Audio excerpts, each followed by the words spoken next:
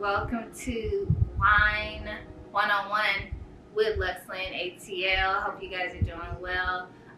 If the backdrop looks different, it's because we are actually on staycation at Old Edwards Inn and Spa, which is a favorite of ours. But I figured, why not use this beautiful sitting room that we have and talk about some of my favorite wines, or just talk about some of my favorite things, which red wine is one of those. So we'll start by pouring a glass of wine, and I hope you guys will too with me, because this is the perfect time to actually sit back. This class is gonna be fun.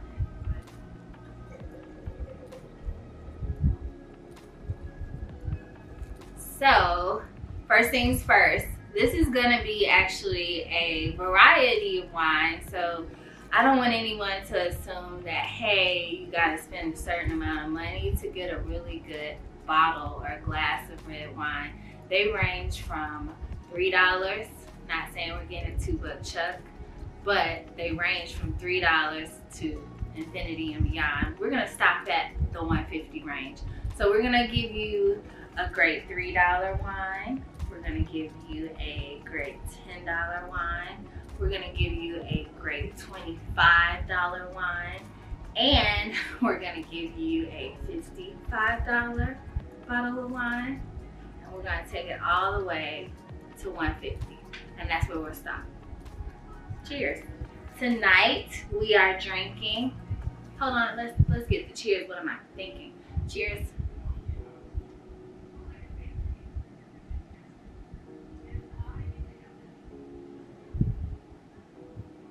So tonight, we are drinking one of my favorites.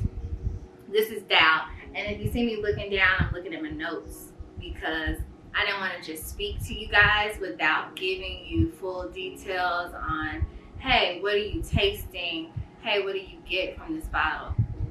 Dow is, I would say, one of the best values that you can get out there for a cab, and I'm a Cabernet Sauvignon girl, if you haven't heard already. From the Bad Time video. If you haven't, go back and watch the Bad Time video. But this is one of my favorites. Sorry, what am I talking about? That wasn't in the Bad Time video. Ooh, scratch. Well, it was something else that you'll see later. But Dow is one of our favorites. I would say this is really easy to drink. This is $20. And so when I'm gonna go through my notes, what I will make sure I tell you guys, because this is an app I use Vivino. Check out my notepad, it's really cute. Black girl magic. But, so Dow on the Vivino scoreboard is a 4.1. And I believe they range from 2 stars to 5. And until we went to Napa in Italy, I didn't really care about stars, and I'll say, I still don't, but I pay attention to them just because you don't want to just go pick up a bottle, or I don't want to just go pick up a bottle and then be mad when I open it up and I'm like, this is trash. So Vivino helped me to be able to let a little bit go of my control freak. I'm a Leo and a control freak. So I need to know what I'm buying because I don't waste money on anything. But I'm also LuxLynneATL, so I like a really good glass of wine. And sometimes you can get a 4.0 for $20. Sometimes you can get a 4.2 for $25. And you'll look at it and you'll go, well, wow, on Vivino, this is ranked the same as a Camus, or the same as a cake bread. So Vivino is my best friend. So Dow says, great value for your money, which I've already said. It drinks like a $40 bottle of wine. So what you get when you taste it, you're getting a lot of red fruits, you're getting a lot of black fruits. And when they say red fruits, they're speaking specifically to strawberries, to cherries, and then black fruits are gonna be your blackberries, your raspberries, your plums. And I noticed when I started drinking Cavs, which my introduction to red wine was Pinot Noirs, which I still like, but Cavs have absolutely jumped over the bar and taken the main spot. And I don't know if that's because of the complexity and how different they all are, or it could be because of the fruits. So I look forward to, at the end of this video, giving you guys some more tips and tricks on enjoying your red wine. But getting more into the Dow, which I'm drinking today, it has oaky notes. Cabs all have a little bit of the oak and the vanilla and the chocolate. And I think as we start to talk a little bit more about our reds, we can distinguish a little bit about the difference in flavors. And one of the things that I really used to be curious about was tannin. So every time you're looking on Vivino or you're walking down the aisle of a wine store and you see like a wine enthusiast, you know, a rating of a 91 or a 93, and you always see them say, oh, well, the tannin is, you know, deep, strong, flavorful. I'm like, what is a tannin? So looking it up, a tannin is a class of an astringent, a molecule, a biomolecule, excuse me, that binds and precipitates proteins and various other organic compounds. So this basically refers to the use of the oak, which comes from the barrel, or any other bark and any other tanning. What usually the word comes from is what they use to tan animal hides. Not that anybody wants to think about animal flesh while they're drinking wine, but think of all of the factors where the tannins come into play. And for red wine, that could be in the entire grape. It could be in grape stems. It could be in the grape seeds. It could come from the textures.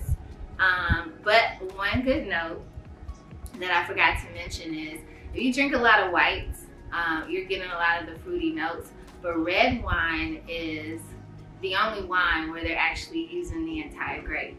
Did you know that? They're taking the entire thing. So when I thought of tannins, I always thought about leather.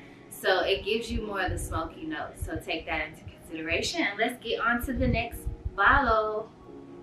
So our first wine tonight that we'll be talking about is all of $3.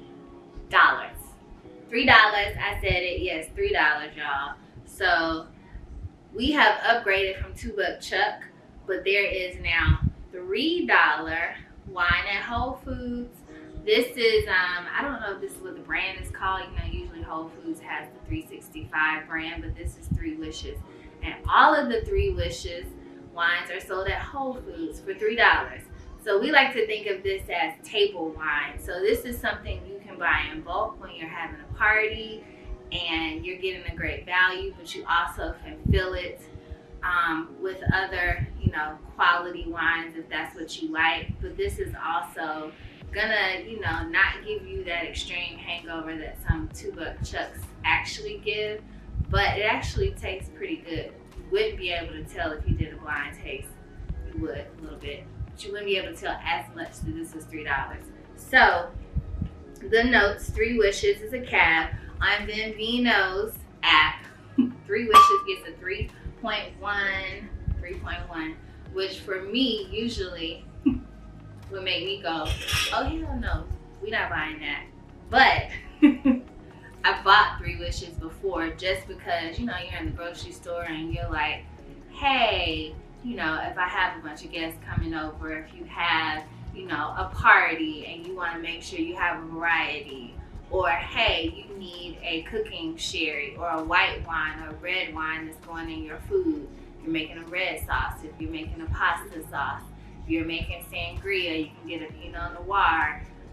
If you're making a, you know, a white wine sauce, you need some cheap white wine, because I would not recommend going and putting a $25 bottle of anything in your food, but because it's gonna cook down. But this is what you go for.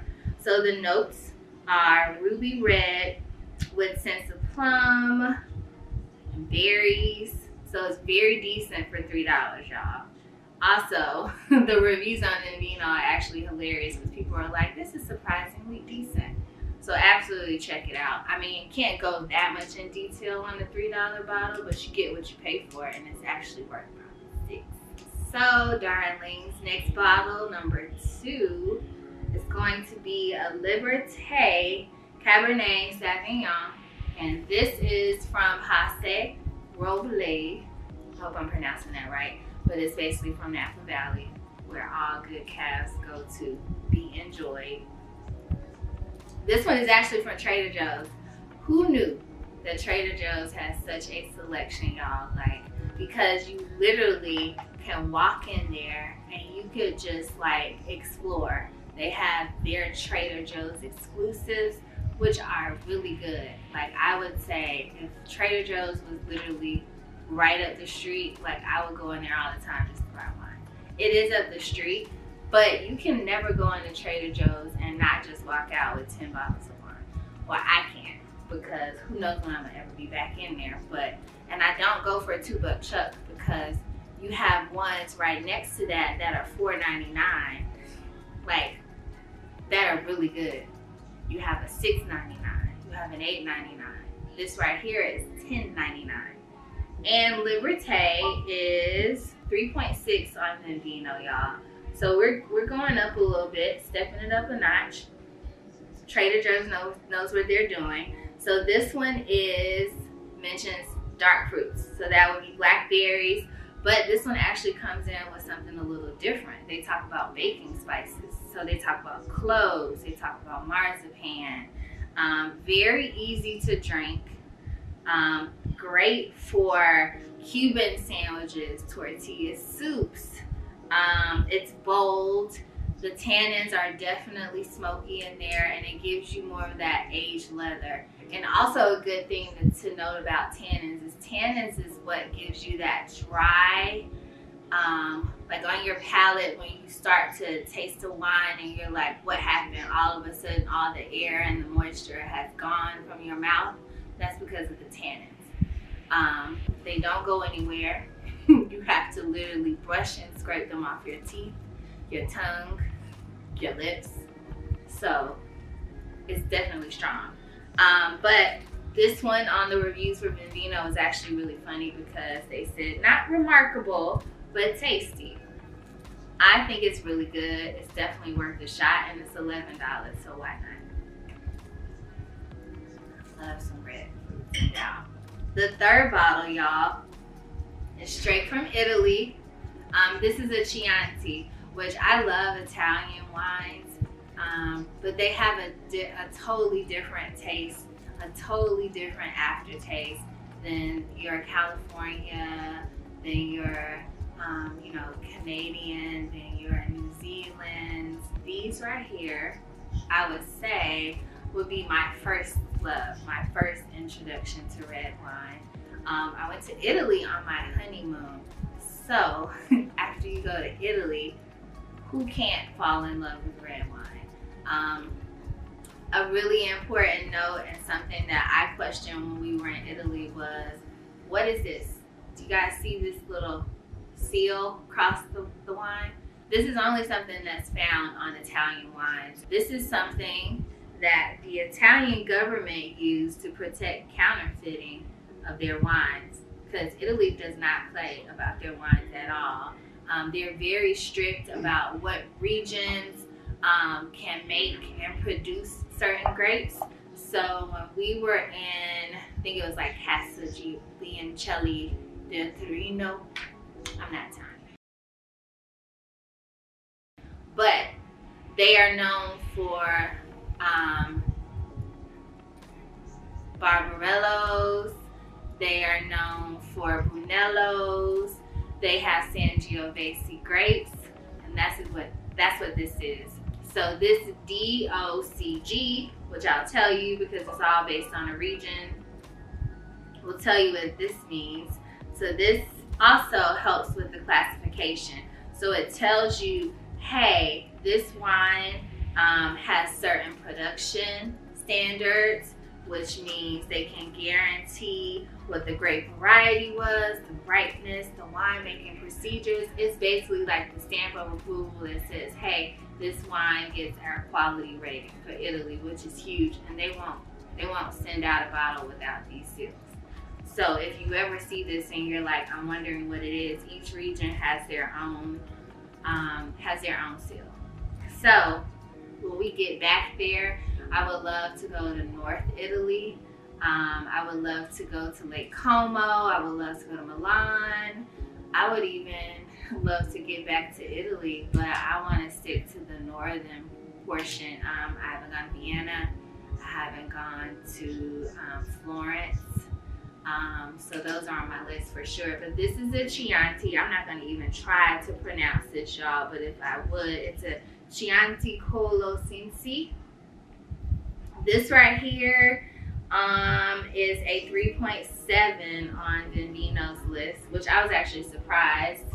And I don't know if that's because Vivino is an American app, so maybe we need to find an Italian app. So this is a Sangiovese grape, which I feel like every wine in Italy, they always mention Sangioveses, which are beautiful, but they also have this aftertaste of this lemony flavor, which I love.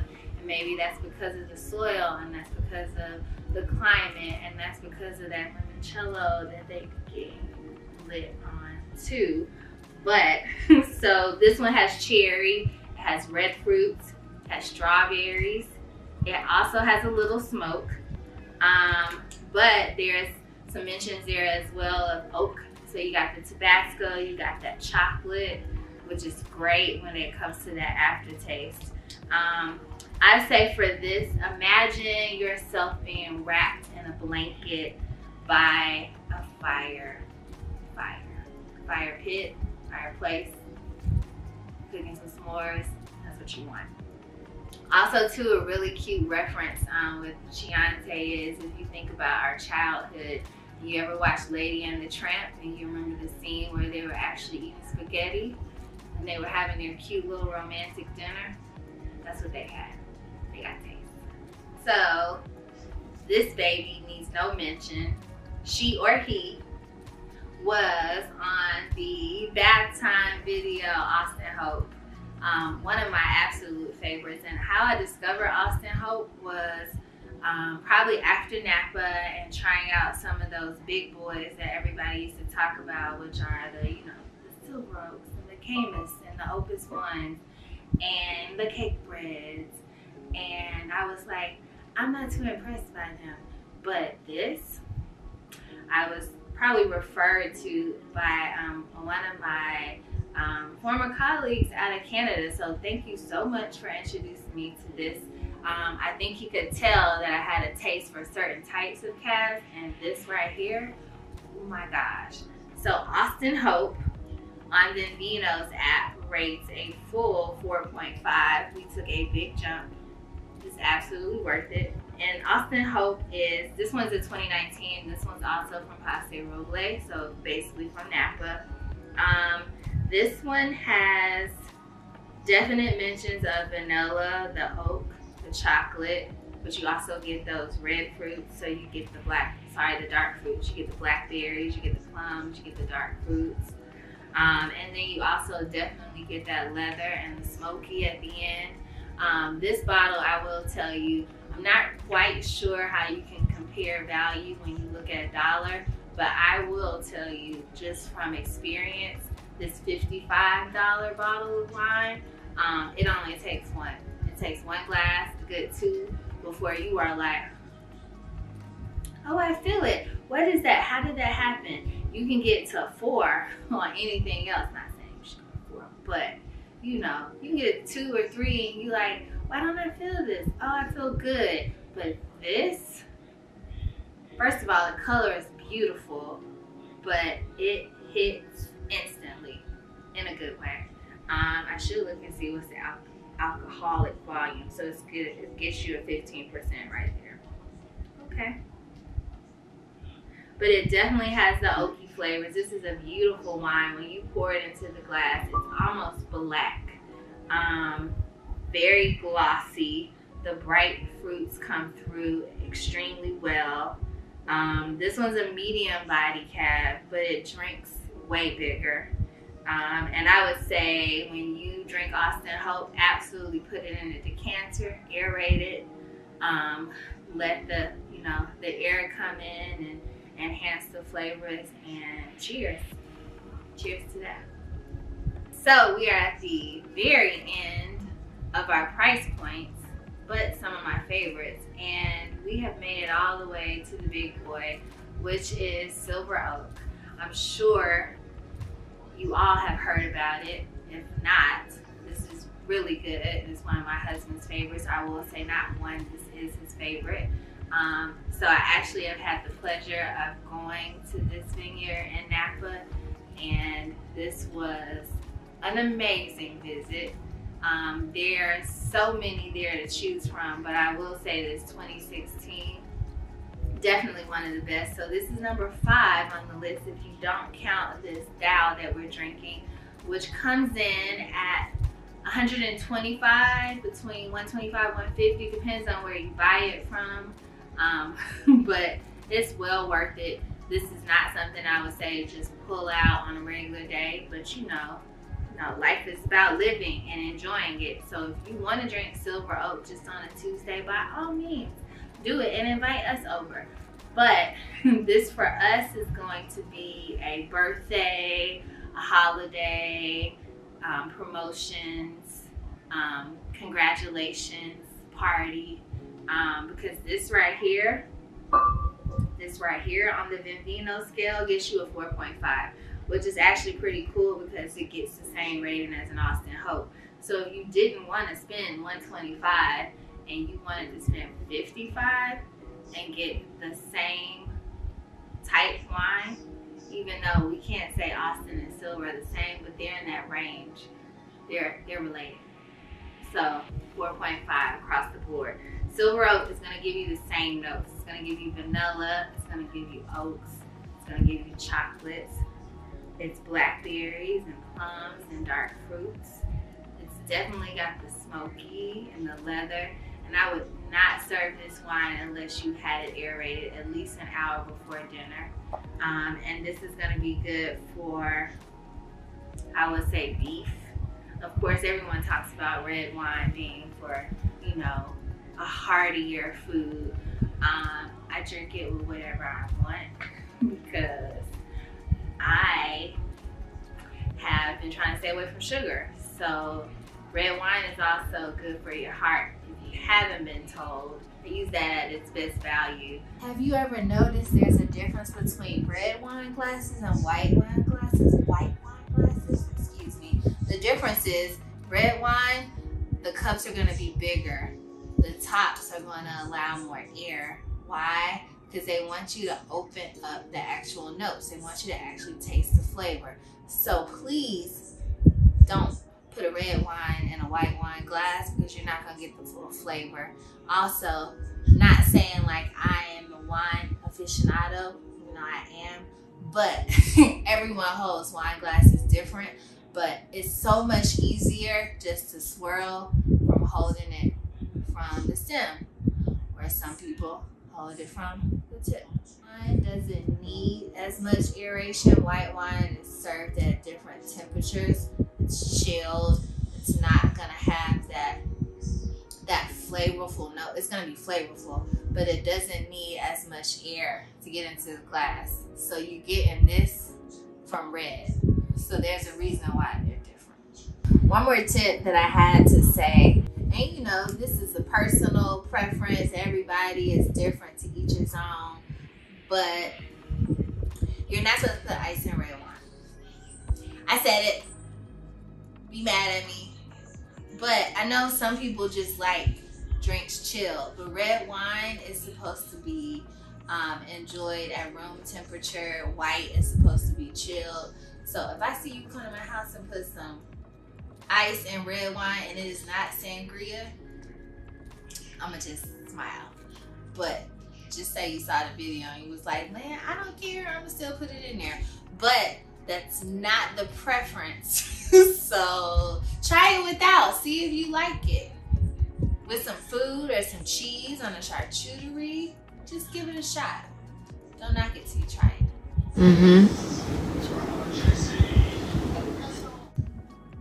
This was so much fun, y'all.